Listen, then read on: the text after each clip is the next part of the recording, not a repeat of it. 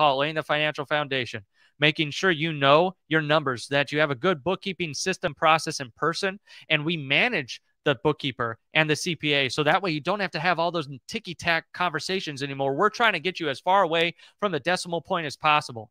Number two, we implement profit first. So everything you get on the cheat sheet there or everything you read in the book, like we dive in and customize it for your business. And then number three, we set up a dashboard. We call it the Simple CFO dashboard, that we have high-level conversations with the owner, literally saying, what are you making, spending, and keeping?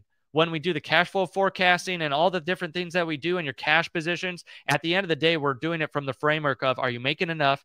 Are you spending it in the right places to get what you want? And then are you keeping any of it to make sure that it's actually worth it for you? And that's where the CFO is that financial leader on your team to direct and guide the financial side. So you, at the end of the day, keep more money.